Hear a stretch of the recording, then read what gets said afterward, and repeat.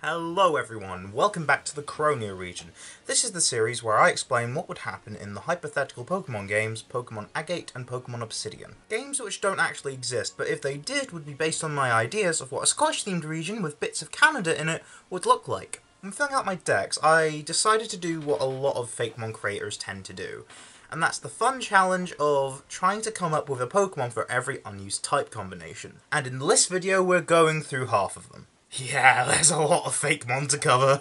Although half of these unused type combinations will have brand new evolutionary lines attached to them, and the other half being attached to regional variants, both parts of this duology will have a mix of both. It took a while and a load of revisions for my decks, but now I'm 100% satisfied with most of my decks, and I'm ready to show you these. Also, some type combinations that haven't been used by Game Freak I'm using multiple times, as will be evident by the fact that there's another fairy fighting Pokemon in this video, despite the fact that Priorate is already that type combination. Also, since this video is going out before the release of Pokemon Scarlet and Violet, and since it's being recorded before any Pokemon have been announced that may or may not have this type combination, these two videos will contain type combinations which haven't been used as of Pokemon Legends Arceus. Funny story, I've been planning this region since 2020, and back then we didn't have a ghost normal type, and now we do. But I had planned one even before we found out about Hisuian Zoroark and Zoroark, even before we found out about Pokemon Legends Arceus. Since this type combination now has been used, I'm not going to be covering it in this video. One more thing before I begin. I did want to use more rare type combinations that have only been used by alternate battle forms such as Megas or the different Rotom forms or whatever, as well as legendaries, but those aren't unused. They have been used but are just rarer, so they'll be covered in relevant videos for those Pokemon, and not here. As evident by the fact that I have a Fire Steel Pokemon as one of my starters, even though the only previous Fire Steel Mon was Heatran, but I'm not covering it in this video. I'm not covering it in either of these videos. I'm just stating that before anyone's like, ooh, you should make an Electric Icemon or something like that. Well, Electric Fire is a better example, darn it. So, as of Gen 8, there have been 16 unused type combinations. In this video, I'll be covering 8 of them. 4 of said type combinations will be brand new, 4 of them will be regional variants. Starting off, we have the Regional Bug. It'll represent the Bug Dark typing, which I'm genuinely surprised hasn't been done before. However, like some other Fakemon in this video, 1 or 2 stages may not actually have this type combination. Heck, the first 2 stages of this line aren't Bug Dark. But anyways, let's get into it. Meet Tattypillar! This line was done by Ryoma Art, who also did the Buttercup line, which is my Grass Starry line. The name Tattypillar comes from Tatty, which is a Scots word which means potato, and caterpillar. Potato caterpillars are a thing, and that made me think of a chip, or a French fry if you're more familiar with the way Americans call it. I imagined one wriggling around like a caterpillar, so I decided to go down the pun route, as opposed to the literal animal route. Potatoes are a big thing in Scotland, actually. Not as big as they are in Ireland, of course, but there's a popular dish you have alongside meals called neeps and tatties, which is essentially mashed turnips and mashed potatoes. Yeah, we don't just eat haggis, you know. There hasn't been a potato-themed Pokemon either, and making a potato caterpillar did kind of fit in with that. But I wanted this line to also have the Scottish theming, and making a potato caterpillar did kind of fit with what I wanted from this line, but also the Scottish themed setting. Also, it's cute as heck. The pupa stage is called Crispalis, which I must thank Ryoma for the name as well. I was originally going to call it Pupato, which I really liked, but Crispalis is better. It comes from crisp, which is what we call potato chips over here, and chrysalis, which is what the pupa stage of bugs surround themselves with. Yeah, there's nothing much to mention here. It's shaped like a potato, and it's wrapped itself in crisps/potato chips. The antennae are chips/french fries too, as they were in the first stage. Now, Crispalis evolves using a new method called the Special Rod. Okay, I have to explain this. It's not the region's gimmick, just a new evolution method that also has battle uses. It's a held item which stores the typing of any special attack that comes the Pokemon holding the Special Rod's way, regardless of immunity. Although if the attack misses, then I don't think it should store it. So if Bubble Beam was used against a Pokemon, then the Special Rod would store a Water Charge, or if Hex was used against a normal type that had the Special Rod, then a ghost charge would be held. This typed charge is stored after that, and can be used outside of battle. But any special attack used while there is a charge would still hit as normal. The charge is lost when the attack that the special rod is mapped to, which will now be the stored type, is used. So if the flamethrower was like the 3rd slot or something, and the special rod held a water charge, flamethrower would become a water type move. A charge could also trigger an evolution, which would also lose the charge since the Pokemon would kind of absorb that energy. Crispalus, for example, would evolve when its special rod has a dark charge, which would then allow it to evolve into Jackaterror. Riom helped me with the name too, however I took his suggestion and tweaked it slightly. His suggestion combined Jacket with Lepidoptera, the order of insects that moths are a part of. I decided to add the word terror in the name since it's a dark type now. The jacket part contains the word Jack, which is also a name. This Pokemon also very loosely references Spring-Keeled Jack, who is an entity part of British folklore during the 19th century, mainly in suburban London, the English Midlands, and, more importantly, Scotland. Jack appeared human but acted more than human, being able to jump great heights while terrorising the public. He also, at a closer look, had a more demonic physique, as well as a gothic sense of style, as well as red eyes. If he reminds you of Mothman, a 20th century cryptid from West Virginia, that's why I decided to also give off Mothman vibes, with those red eyes, cloak and dark typing referencing both. So yes, it's a moth. In its lore, that you can find on the Croneo region's Instagram account, we know that other moth Pokemon are attracted to light, but Jackaterror is attracted to the absence of light, darkness and shadows, which is why it's a dark type, but also it's not very nice since it eats people's clothes. This ties into its design.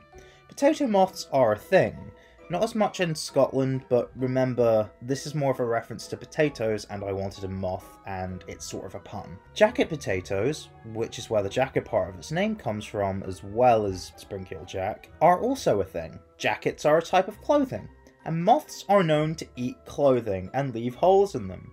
So, although there's not really a scientific way for it to continue to fly, it has holes in its jacket potato-like wings. Its wings also blend in with its hood, which makes it look a bit like a gangster, and jackets also tend to have hoods. Not all of them do, but quite a few do. I love this design, and I hope you guys do too. Also, the shinies of this whole line are based on sweet potatoes, hence the orange.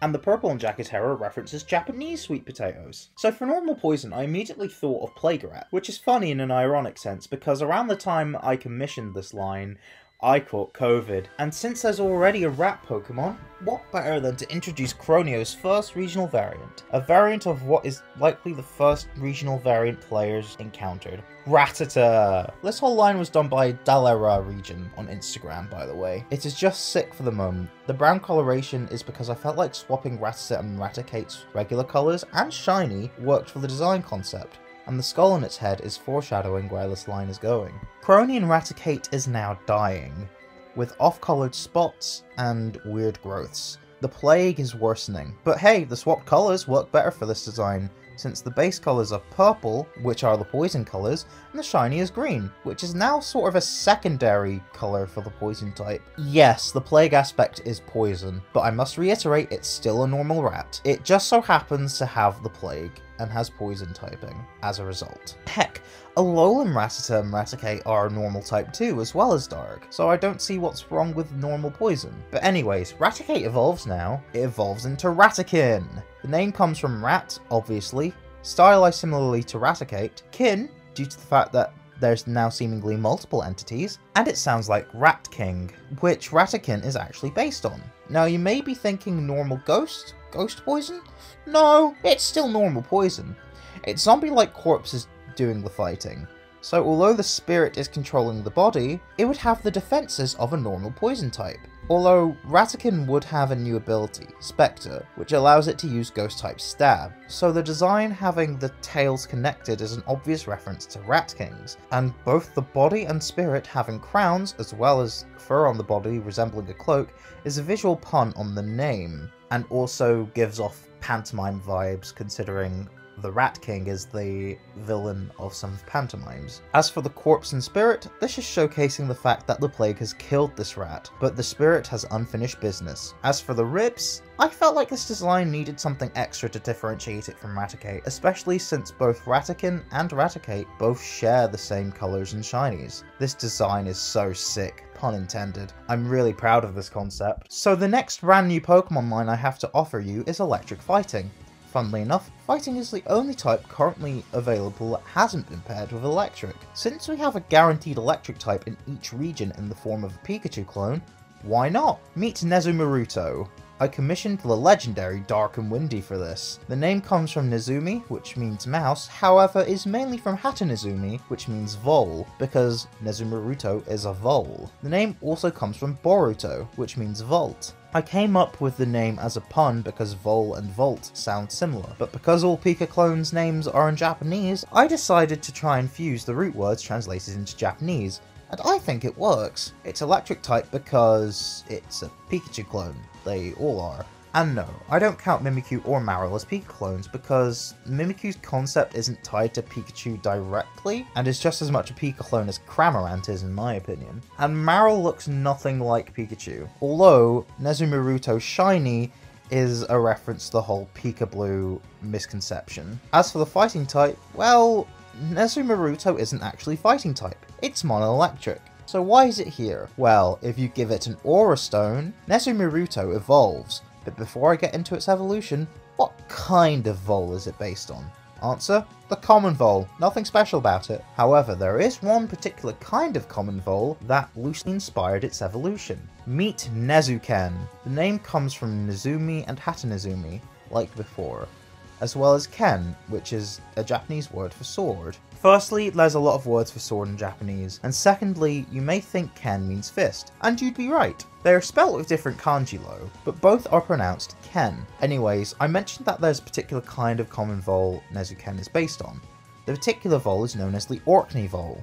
Yup, we have a Highlander Pokemon. The Orkney vole is a group of the common vole found in the Orkney Islands, but they're not found in mainland Scotland, but Orkney is a part of Scotland, so it counts. Plus, other voles are found here, so it still works. The Orkney vole are about 10% larger than most common vole, and it's a mystery as to why they're only specifically in Orkney. The accepted theory is that they were just brought to Orkney, and we know it had to be at least 4,600 years ago, since that's when the earliest fossil is dated. So the reason it's fighting type is just that I wanted to use the type combo. But voles can be ruthless, so that could justify it. But as I'm sure you're able to spot, it uses its tail as a sword and an acorn as a shield. Did you know that fencing is the most popular martial art in Scotland? Or at least has been historically. I didn't even know it was classed as a martial art before researching this. The specific kind of sword this is meant to reference is the broadsword, and the shield is meant to be a targ, which is a shield with a spike at the center, and oh look, the stem of the acorn is like a spike. Some kinds of vole eat acorns.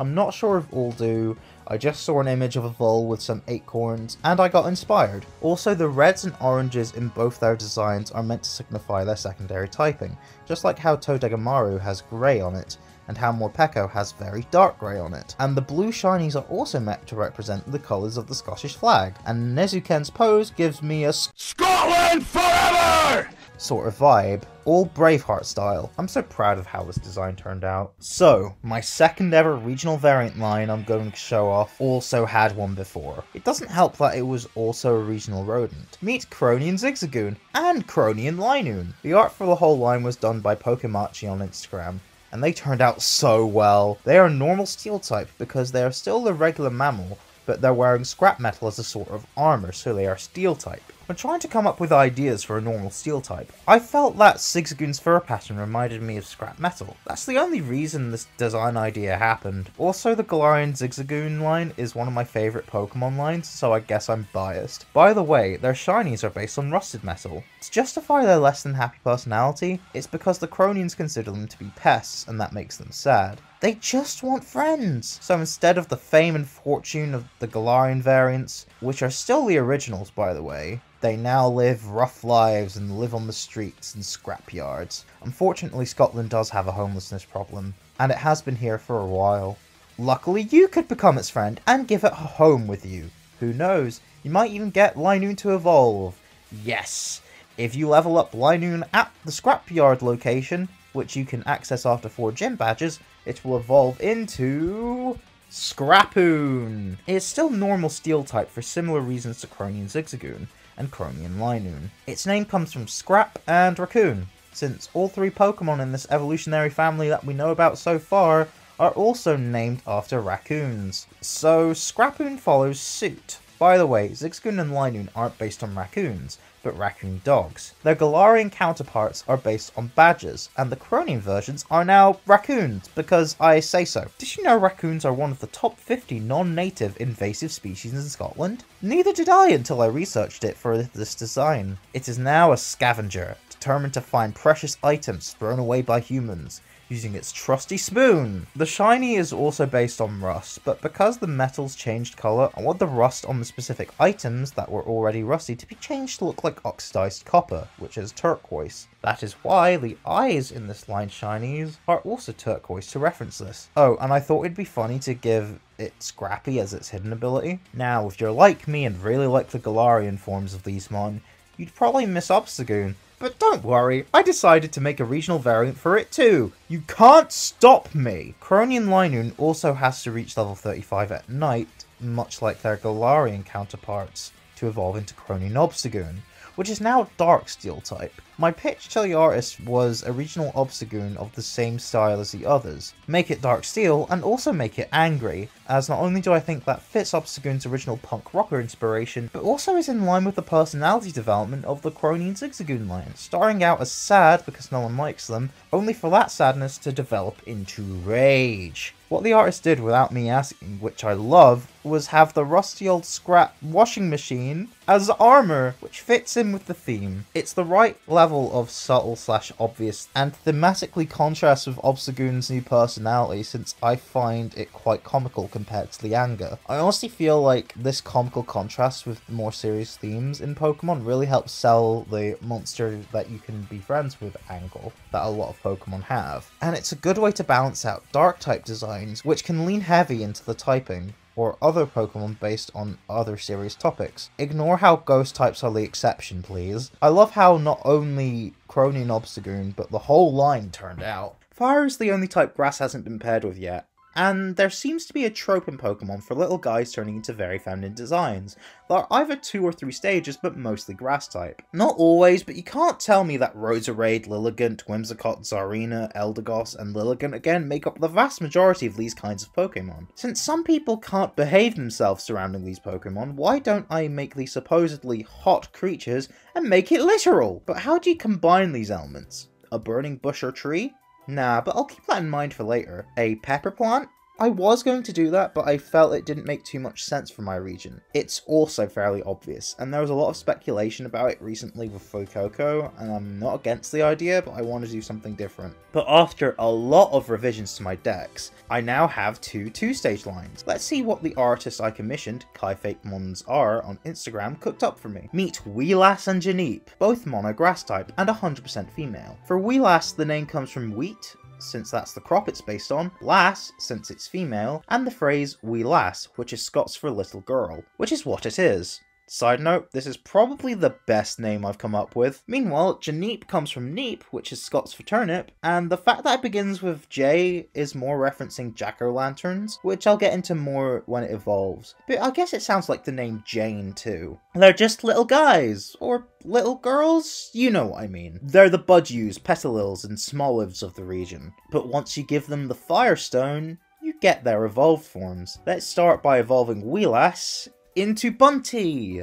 The name comes from bun, a type of bread, bonny, which is Scots for happy, since it's now a bonny lass, and bounty, since it's now a bounty hunter. Yeah, I did have inspiration from Samus Aran from the Metroid series, but she's amazing. Also, Bunty is now bread. Why is this? Well, there are many kinds of bread found in Scotland that are very unique here, such as plain bread, baps, which I know are British as a whole but originated in Scotland, butteries, and bannock. I also felt that making a bread Pokemon, not only does it feel Scottish to me, but there also hasn't been one yet. As for Grass Fire, as its type, you make bread through dough with natural ingredients, mainly from plants, and you bake it with heat. That doesn't necessarily mean it has the heat anymore, but it does. As you can see, it shoots fire out of its toasty arm cannons. Janeep evolves into Lanturnip, which is lantern and turnip. Did you know that before pumpkins were used as jack-o'-lanterns, people tended to use turnips due to their accessibility? That's what this Pokemon references, with the fire type representing the internal flames used in jack-o'-lanterns. But why go with this at all? Well, when I was discussing Tattypillar,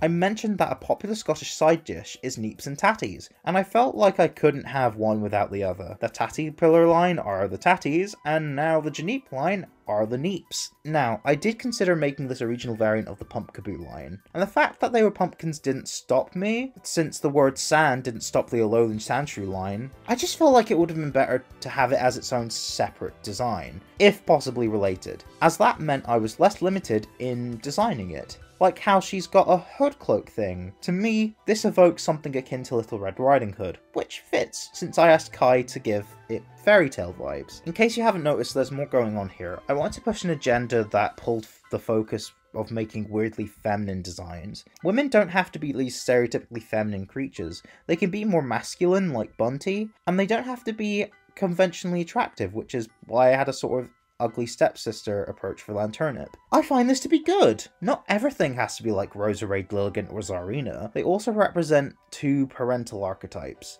The breadwinner, which is the money earner of the family, typically the only one, which is also stereotypically masculine. Bounty hunters earn a lot, tend to go life solo, and even seen as a masculine role to the point that Samus being revealed as a woman was a major twist in the first Metroid game. Bunty is all of this represented in a Pokemon, and is made out of bread, so it's a pun. Meanwhile, Lanturnip's more of a housewife, stay-at-home sort of deal. I mean, you leave jack-o'-lanterns outside your house. It's an old-fashioned and nowadays sexist expectation of a woman's role in society. As a result of this duality, they're version exclusive. Since Pokemon Agate symbolises the past, Lanturnip is exclusive to that game, while Bunty is exclusive to Pokemon Obsidian due to it symbolising the future. This also works due to the respective fairy tale and sci-fi inspirations of both also representing the past and future. Also, the Grass Gym leader, Fig, will have a member of either of these lines as their ace. Which line it will be will depend on the version. It'll be the opposite one to the obtainable one in that game. Oh, and the shinies are based on flour, whole wheat bread, different kinds of turnips, and the colour of mashed neeps. But yeah, I love these lasses. So, I know Pryterate is also fairy fighting, but I wanted this type for a Pokemon that isn't legendary. This one's another regional variant, but it doesn't start out as this type combination. The third regional variant is yet another regional rodent, that being a Patrat variant. I did kind of go overboard with that, admittedly. I'm even planning a fourth, but it's not going to be in this video. Or another video for a while. I got Tealdrum on Instagram to do all of this line, by the way. Croneo Patrat is based on a trainee police officer and is fighting type. Scotland was actually one of the first countries to adopt a police force as we know it today. As was Canada. The reason why I want a police Pokemon is for multiple reasons. Officer Jenny should get a new Pokemon that isn't just Growlithe, and the police do play a larger role in the story. More on that when I cover the plot, eventually. At level 20, much like its Unova counterpart, Croneo Patrat evolves into Croneo Machog. It's no longer a trainee and ready to enforce the law using its bat tail. It even looks more like a police officer with its hat-like head and patterns on its torso resembling a uniform, similar to how Unovan Watchog's appears to be a safety vest. Croneo Watchog is also mono-fighting as well, and that is because it's not quite fully formed into what it will become. Much like Croneo and Linoon, there is a split evolution, but unlike Croneo and Linoon, this split is two forms of the same Pokemon, like Meowstic or Lycanroc. But instead of the method being tied to gender or the time of day, I'm basing it on which evolutionary stone it uses. No new one this time, since it's a new form that's evolving, so I have access to all the established ones. Meet Myriot. The name comes from Meerkat and Riot. Also, I think pronouncing it as Myriot, Myriot, or anything like that is okay. It should be Myriot, but I find Myriot easier to say. Anyways, the form of Myriot you can see on screen right now is called the Sheriff form. It's fighting dark and is obtained by giving Croneo Watchog a shiny stone, referencing the thematic shiny new badge it got. Since it has a promotion, it's based on police officers that are sent to deal with protesters. This one's a political commentary Pokemon. It exists to tie into the story of Agate and Obsidian. If you're not comfortable with the ACAB angle, I have two things to say. The first is that The sheriff form and most of the Croneo police force are meant to represent the corrupt side of the police, something that I think most of us can agree upon as being bad. But the second thing I have to say is that the other evolution, although not directly being based on this, can be seen as a good cop. Myriad's protester form is Fighting Fairy, which is why I'm covering it in this video. It is obtained by giving Croneo Watchog a Dawnstone, because it's dawned on the Pokemon that what it believed was right has been corrupted, and is joining the fight, as in the protests, to stop corruption throughout. There is a clear stat difference between the two as well, because Sheriff form Myriad was honing its combat skills, its attack stats are higher than its defenses, and because Protester form Myriad is using its honed skills to defend the rights of it and its allies, this is the other way around. So yeah, that's Croneo Patchwork, Croneo Watchog, and Myriad. Normal Ice next, and I thought the obvious choice was to go for a Husky, which could double as this region's dog Pokemon. Sure, Huskies aren't really a Scottish thing, however this region's also based on Canada, plus there will be some stuff in this overall design that will tie more into Scotland. So without further ado, meet Pupsky! It's so cute! I commissioned Cosmic Fakemon on Instagram for this line, by the way, and the name comes from Pup, Husky, and Ski. That last part makes it sound more Eastern European, which will make sense later, even though it makes it sound Slavic as opposed to Scandinavian. Anyways, the ski part also references a recreational activity it likes to do, skiing. Its ice paws act as skis. Skiing isn't particularly a Scottish or Canadian thing. Sure, it's fairly popular to do in Canada, but breathing is fairly popular to do there too, so I don't think it's a strong enough link. But remember how I said there's Scandinavian influences earlier? Well, skiing evolved from a Scandinavian practice. Sources debate if it was practiced in China first, however, so that could be wrong, but there's still a connection to the overall theme. But it's essentially just a normal puppy, so normal type, but also lives in icy conditions and has a few ice powers and properties, so also ice type. Pupsky evolves into Glacier. The name comes from Glacier, Racer, and Fenrir. The legs are now completely made out of ice, because it's like a bobsled, or I guess just a sled, since Huskies are known for pulling sleds. That's also why there's rope tied onto its torso. The rope is made of ice magic, but that's not the sole reason the rope's there. It's also based on Fenrir, a wolf in Norse mythology who was also a son of Loki. In fact, Fenrir was actually foretold to kill Odin during Ragnarok. The ropes are meant to reference Fenrir's imprisonment. But anyways, this is more of a loose connection for this Fakemon. Wolves used to be found in Scotland and may be reintroduced. Also, this Fakemon isn't literally or primarily based on Fenrir. It's still just a wolf with ice powers. Also, I really like the shiny. Both it and Pupsky shinies are based on brown huskies and wolves. One last thing, Glacier is the first Pokemon to have this new ability, Shock Absorb. Much like many other abilities before it, it grants the Pokemon immunity to a type of move. In this case, it's fighting. I've got a few Pokemon with this ability. Most of them have a 4x weakness to fighting. Normal Ice as a type combination doesn't give it any defensive favors. Neither does Normal Rock, which I'll talk about in the next video. Normal Steel has a 4x weakness, but Steel is such a good type anyways, so that's why I didn't give the Croneo Zigzagoon line this ability. But yeah, I hope you enjoy these good boys. So with this last one I had a mission. I wanted to make one of the least popular Pokemon designs, one that even I don't like, into something that I would like, and hopefully something that you will enjoy too. Now don't get me wrong, Crabominable has a very interesting design concept that I actually love. A Yeti crab that's also a Yeti. That's so cool. Too bad it looks like, well, that. I want to tone down the ugly factor to a degree where it at least isn't all ugly. But I also wanted it to tie into Croneo. Brown crab is a common species of crab in Scotland, but that simply isn't enough, so I gave it a general mud crab inspiration, tying it in with mud sports as well, which are popular in Scotland, and replaced the ice type with ground. Meet Croneo Crabominable. Yeah, it isn't much of a looker either, but I like it. It's a little ugly, but looks like it could definitely do some serious damage, which is the sort of balance an uglier Pokemon should have.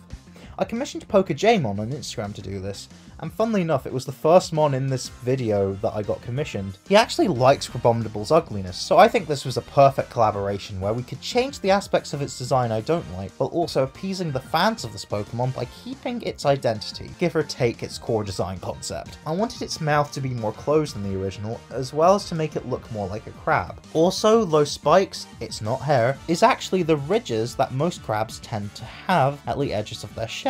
I did want Croneo Crabominable to to keep some aspects of Crabrawler, which is the same old mono-fighting crab boy, those being the general purple colour scheme, the hair, and blue boxing gloves. Well, neither Alolan or Croneo Crabominable have boxing gloves, but they have something blue around the same area. The shinies also carry over the changes that shiny Crabrawler has, purple remaining the same, the hair changing to whatever colour this is, and the blue parts becoming red. Unlike Alolan Crabominable, Croneo Crabominable has one more change in its shiny to make it a good shiny. The brown turns orange, which makes it look more like a crab, and a Scottish caveman. But this was simply because I felt the shade of orange Jay wanted to have originally, instead of the blue, which I told him to turn blue instead, would have been good to replace the brown in its shiny, due to the observations I previously made about how it looked. But that's it for this video.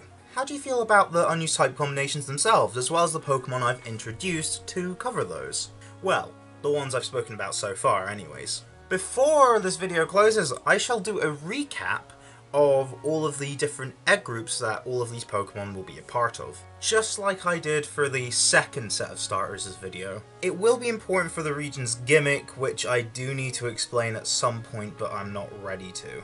I didn't do it in the last video because, unless if there is a really interesting exception, pretty much all legendary Pokemon don't have an egg group or are put into the undiscovered egg group, so I just thought it would have been assumed. But if you needed that clarified for whatever reason, they're all in undiscovered. As for the Pokemon discussed in this video, although some regional variants in Croneo will have additional egg groups added onto them, for the most part they're just going to be the same as the old ones, and all the ones in this video will just be the same as their original versions. And since all additions to an evolutionary family always tend to share the same egg group as the rest of them, bar baby Pokemon, that's still going to apply here. But anyways, enough rambling, I'm going to quick fire these. Let's go! Tatipilla, Crispus, and Jacatera are in the Bug group. Rattata, Raticate, and Ratikin are in Field. Nezumuruto and Nezuken are in Field and Fairy. Zigzagoon, Linoon, Scrapoon, and Obstagoon are in Field. Wheelass and Bunty are in Grass, as are Janeep and Lanturnip. Patrat, Watchog, and Myriot are all in Field. Pupsky and Gracier are in Field and Monster. And Crabrawler and Crabominable are in Water 3. Now remember to like, comment, subscribe, and share, and ring the notification bell. Check out the Croneo Region's Instagram account, and I will see you next time to cover the remaining unused type combinations. See you guys then. Cheerio! I must thank Formiga Fakemon for the art for the Special Rod and the Aura Stone.